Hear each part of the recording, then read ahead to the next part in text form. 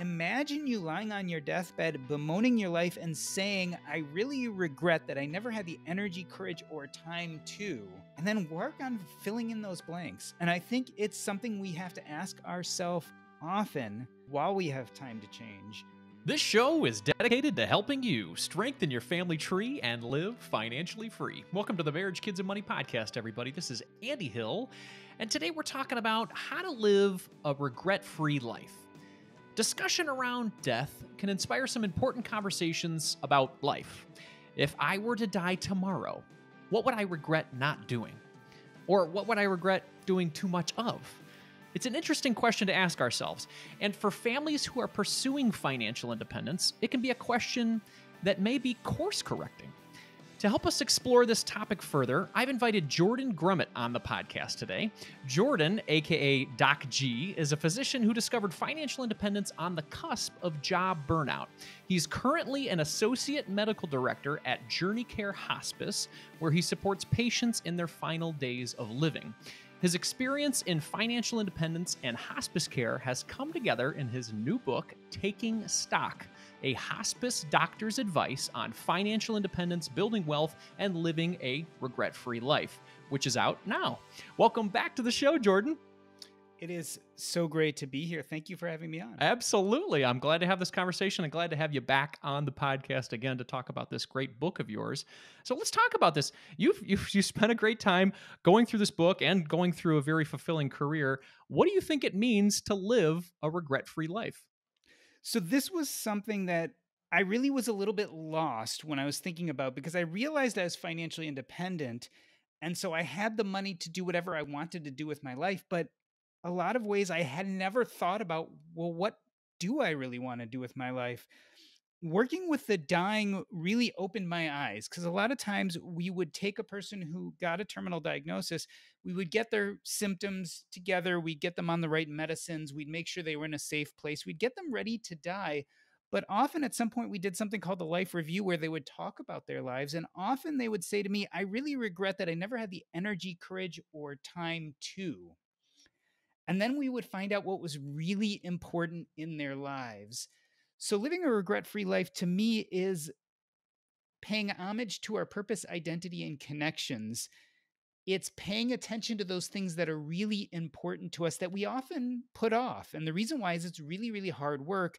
So instead, we go after some of those false gods, things like net worth, or even financial independence, or achievement, or job titles. These are all things we think will make us happy, but in a sense, I really think they're low-hanging fruit and they're easy. So we deal with that as opposed to asking the more difficult questions like, who am I? What has meaning to me? And specifically, if I found out I was going to die, what would I be sad that I didn't accomplish? What really touched me as I was listening to your book was the personal stories. Could you share some of those examples of maybe some of those regrets that that could really help people understand what you've learned from this experience? You know, it's funny because one thing we do spend a lot of time talking about with the dying are their regrets, but there are also people who relive some of the great parts of their life. But sometimes the regrets can be more instructive. Let me tell you about a specific patient I took care of in her 40s. And she, when she was in her 20s, got divorced. She was trying to have a baby. She had had her second miscarriage. She came back to her apartment to find her husband in bed with another woman. And that was it. She had enough. They weren't that connected. They didn't have any children yet. Their finances weren't majorly connected yet. They were still young in the beginning of their careers. So she walked out of that marriage, never said another word to him pretty much besides the divorce proceedings, and went on with her life. And as she was dying in her 40s, we did a life review, and she started talking about the fact that she now realized as she got older that while she didn't per se forgive him for what happened, she realized that he had a perspective, that he was hurting too, that this was a difficult situation for him. And so she decided to call her ex-husband up and talk to him after 20 years, because she realized she didn't want to die without reconciling that important relationship. So often people's regrets have to do with people, right? Who are those people in our lives that we arrived at a stalemate and couldn't work things out? Who are those people we let go out of our lives that were important and we still wish we could communicate with them?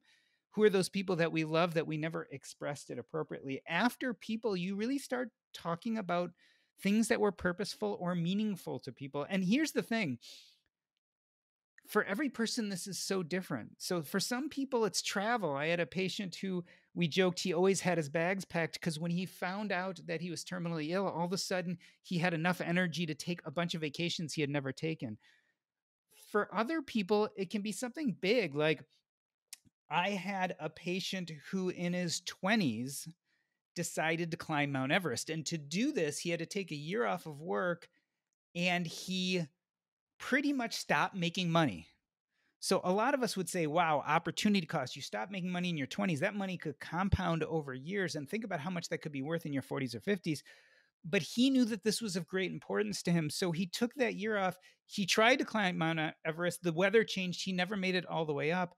But when he was dying in his 50s, he would regale us with stories of being on Everest. This was a perfect example of someone who didn't have a regret because they decided that the time to pursue something that was important, even if there were some costs involved, the time was now. And I think a big part of that too is we tend to forget, we think people regret when they fail to do things. And that's not really the case. What I've learned from the dying is we regret the things we didn't have the courage to try or put our heart into.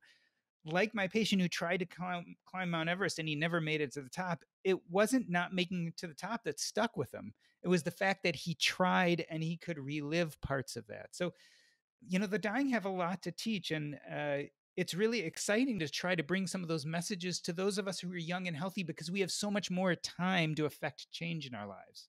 You just said right there. I've had a lot of chance to do some introspection this week, just thinking of if tomorrow were my last day, what would I regret? And I think that maybe that's an opportunity for people who are listening to do the same thing. You mentioned the hedonic treadmill. You talked about net worth and some of these other financial things that might be a distraction. But what is the hedonic treadmill, and then how can that lead to some of these regrets? I know you mentioned that in your book, and it was interesting to me. So the idea of the hedonic treadmill is that we have a baseline setting of, let's say, contentedness or happiness. And often we do things to try to go above that baseline. For a lot of people, it's buying things. And we think if we buy something, it will make us happy. And in a sense, it does make us happy briefly. But then we tend to fall back to that baseline. So when we talk about people getting stuck on that hedonic treadmill, they're running and they keep running and spinning their wheels, but they're not getting anywhere because they keep spending money to try to improve that baseline. And it feels good. We get a dopamine hit when it does that briefly. But unfortunately, we tend to go back to baseline. So part of the punchline to that is buying things probably is not the way to happiness. The hedonic treadmill is interesting because it really describes one phenomena. I think there's a twin phenomena we often see here in personal finance, which in the book I call overdrive. A lot of us have the same process when it comes to money, and we look at net worth and we do the same thing. We say, once we get to this net worth, it's going to make us happy. And indeed, the stock market goes up, or we sell a business, or we do something, and we hit that net worth number, and we get that hit of dopamine, and we feel great. But that doesn't last that long. Eventually, we fall to our baseline, and then we make the same mistake of the hedonic treadmill. We think, oh, we better make more money. That's what's going to make us more happy. And so we set a higher goal, and then we're back off on that treadmill, that overdrive, those wheels spinning but not getting anywhere. What I've come to learn is that those are kind of false goals, right? We set these goals up because we think they're part of our purpose and meaning and identity, and they're not. And therefore, when we get there, it doesn't make us particularly happy.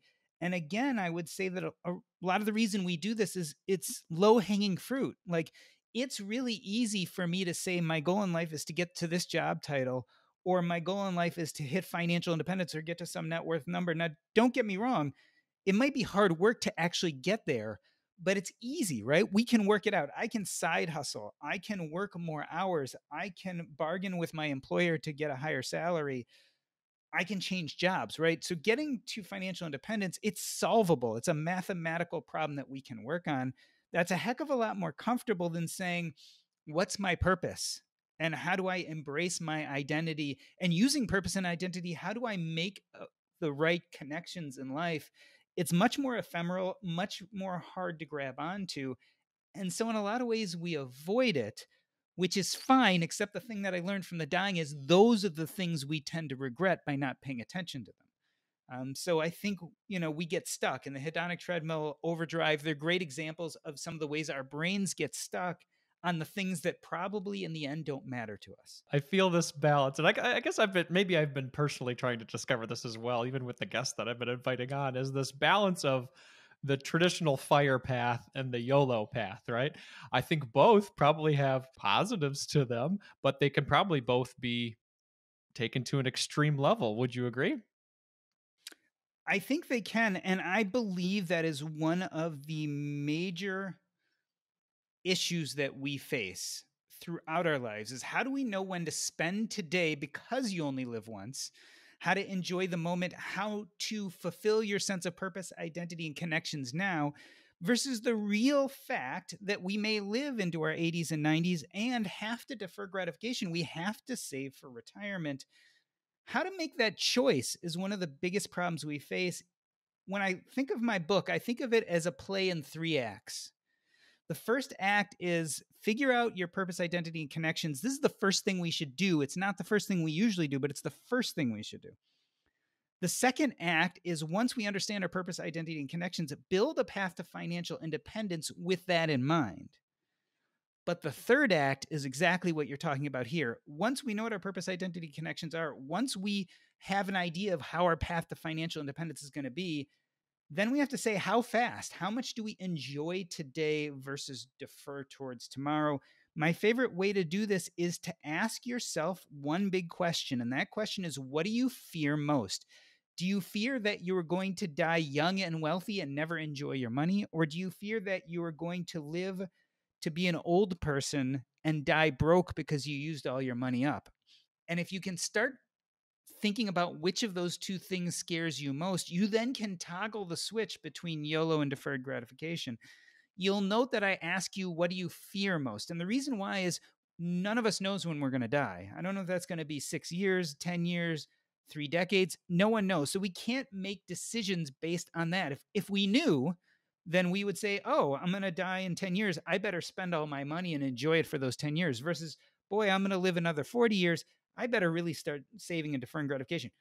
We don't have that insight. So the only thing we can look at is what scares us most and then start making decisions based on that. So I think if you ask yourself that question, what scares you most, we then can build into the framework how quickly you move towards financial independence, how much you spend today versus how much you defer gratification. I think fear, although that sounds scary, it also motivates how we're going to, I guess, feel in our mental health as well as our physical health. Our mental health can drain our physical health. So if we're constantly worried about running out of money or constantly worried about not living a fulfilled life, those are the things that are going to help us to actually have that fulfilling life or that healthy life, because we'll just be thinking about them all the time, right? Yeah. And let's get granular here, right? So let's say you're trying to answer that question. Am I afraid that I'm going to die young and wealthy or old and broke? If you're afraid you're going to die young and wealthy, then we can start making plans. Let's say you make your salary, you use 50% on the must haves, right? Paying rent, buying food, clothes, transportation. You can't do much about that, right? So you pay the first 50% of your take home pay doing that. You then have 50% left over. If you're worried about dying young, I would suggest that maybe 40% of that leftover should go into a YOLO fund and maybe 10% should go into financial independence fund. I think everyone, no matter where you fall on the spectrum, should work to financial independence. We should build that framework, but you can toggle it based on where you are. So let's see what happens. If you die young, like you're expecting, and that's why you put 40% in the YOLO fund, well, at least then you used your money towards purpose, identity, and connections, and you used a lot of it, right? So you kind of won the game, not because you died, but at least you planned appropriately and used your money appropriately. Let's say you're wrong and you end up dying at 85 or 90. Well, guess what? You're probably going to work until 65 or 70. You're not going to retire early on a 10% savings rate. But you know what? you're using that 40% every year up into your 60s and 70s, doing what you want with it, taking great vacations, buying those things that excite you, using it for your purpose, identity, and connections. That ain't so bad either. So let's flip the switch. What if you're like me and you're like, I think I'm going to live to an old age and I'm afraid of running out of money? Well, then you do the kind of traditional fire thing. 50% goes to expenses, 50% left over, 40% into my deferred gratification retirement fund, 10% for YOLO today. I'm still enjoying life some. I'm still spending on what's important to me. But I'm getting my money into the stock market and compounding. Let's say I'm right. Awesome. I'm going to have a huge retirement fund. I'm going to retire at 40, 45, and I'm going to be living a life of freedom after that.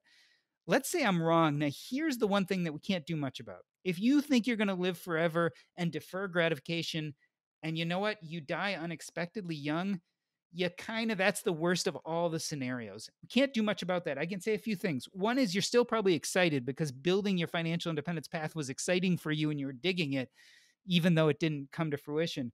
But the other point is this does argue the fact that even if we are going to grind it out and go for that traditional financial independence pathway that's really fast, we still need to take the time to enjoy today a little bit, especially when we're young. Because if we think about it, we have different seasons in our lives. And when you're young and grinding it out and making a lot of money, you might be a newlywed and you're only a newlywed once. You might have young kids or babies and you only have babies once. So even if you're grinding it out, we still have to be mindful to fulfill that sense of purpose, identity, and connection. Sometimes we might even have to slow down a little bit. So I think those are kind of all the scenarios. And that's why asking this question is so important about what scares us the most. I think I've been extreme at times in my fire journey, whatever I want to call it. I mean, there's been some times where I look back and I regret not taking that trip with my guy friends in my 20s or 30s because I was trying to pay off my mortgage early or whatever, become debt free or whatever my goal was. And so I look back and I say, I probably could have taken my foot off the gas a little bit more. But I think these extreme examples of fire, maybe the Mr. Money Mustache example is a good way, at least for me, to put some goalposts, being like, okay, here's an extreme example. And then there's also, the YOLO example of like, I'm going to spend more than I have coming in.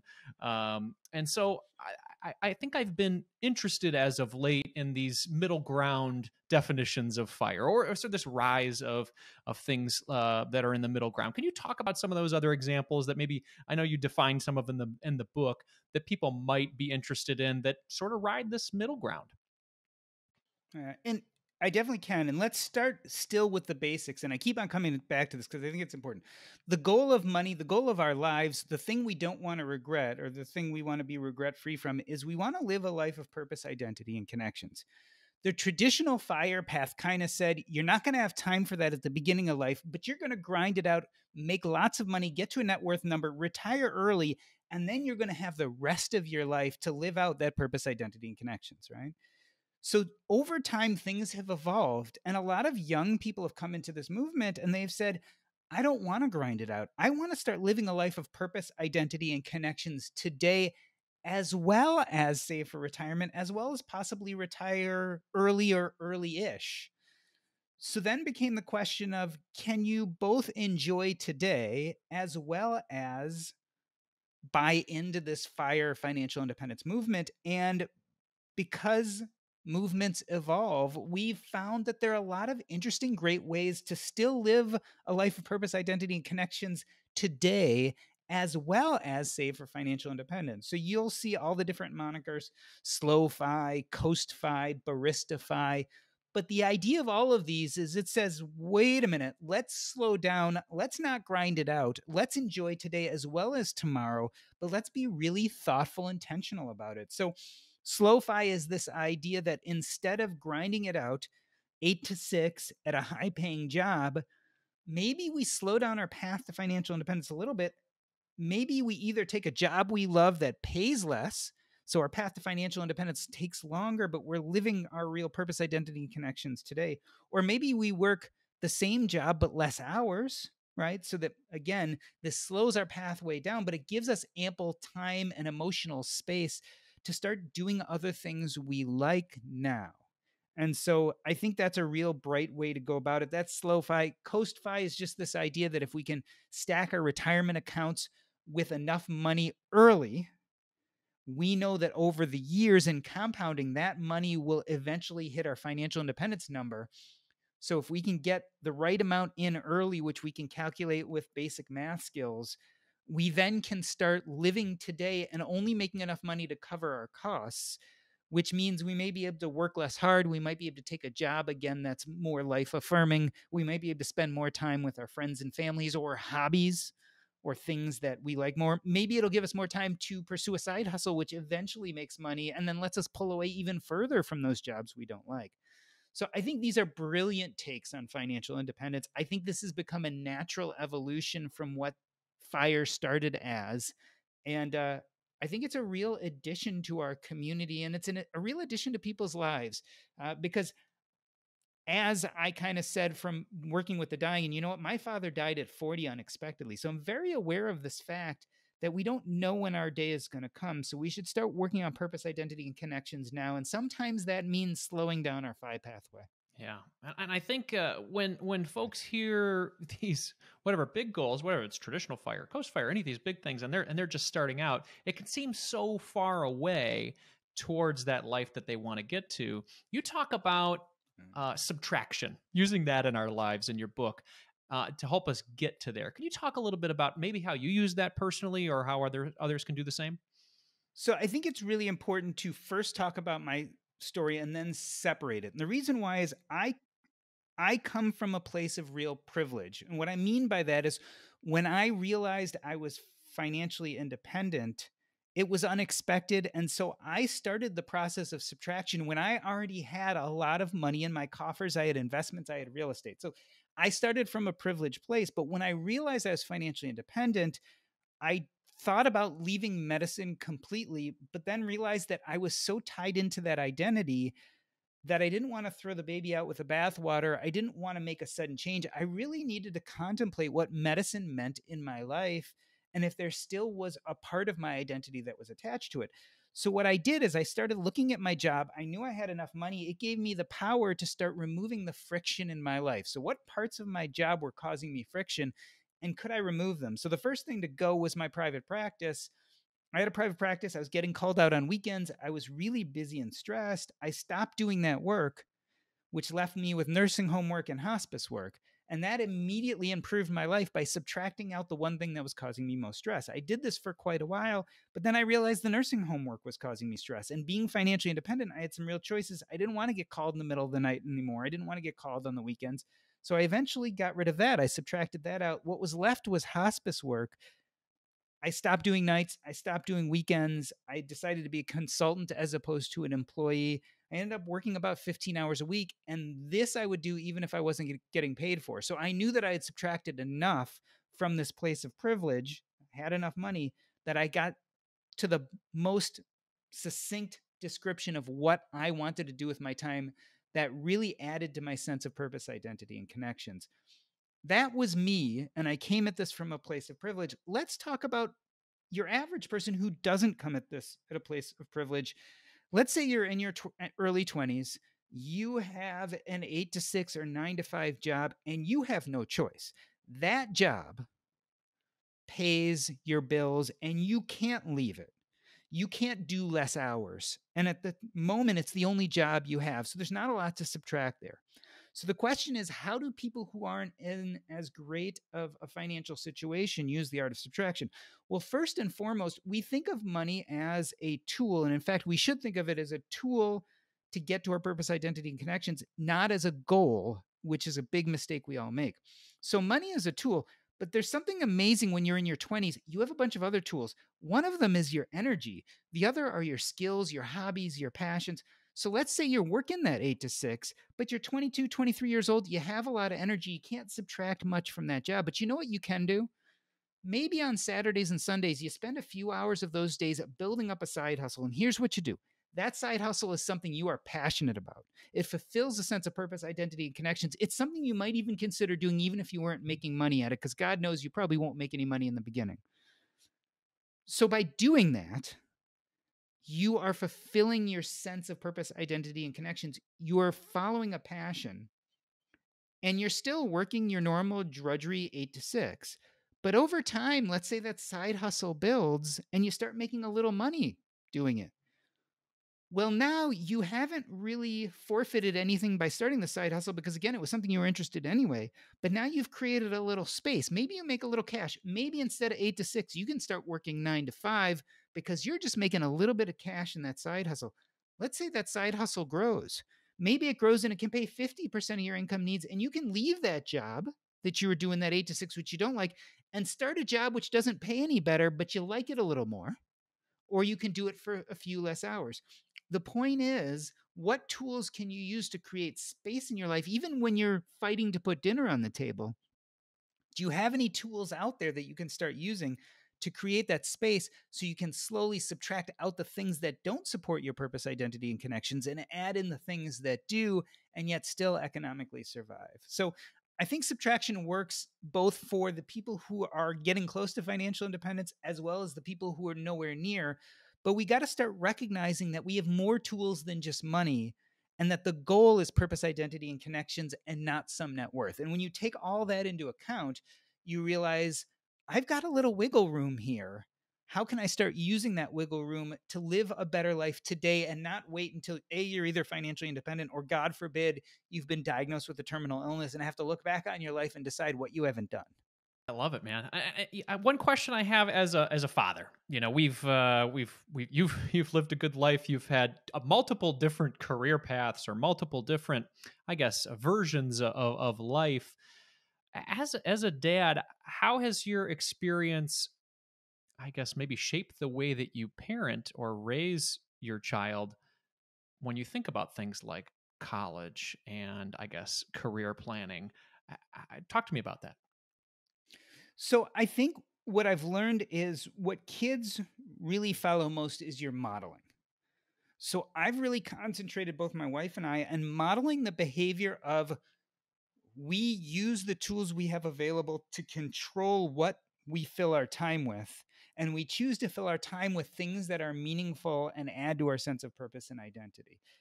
And so my kids growing up saw the picture of a father who slowly removed himself from medicine by financially planning well, so that then he could pursue something that did have a sense of identity and connections for him by becoming what I call a communicator, right? A podcaster, a blogger, a public speaker. And so I think that's what we can teach our children is start with purpose, identity, and connections. If you can figure out what some of those things are in your life, then when you're young is the perfect time to say, okay, now how do I build my financial life around those things? And you know what?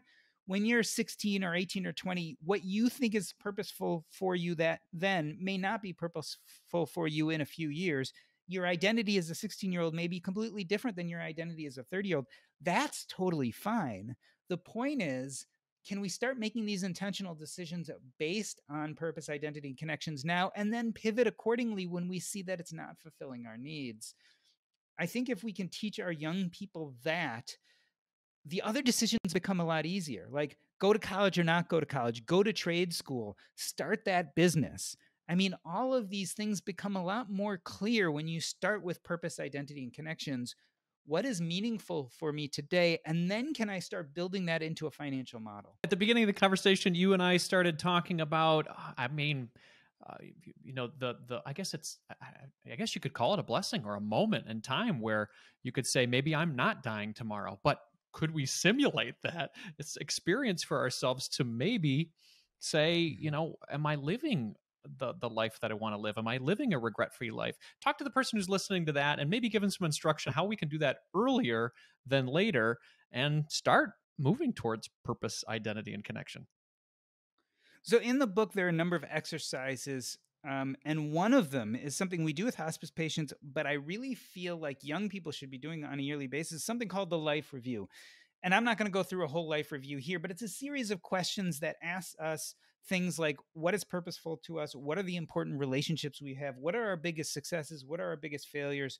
What are our biggest hopes for the future?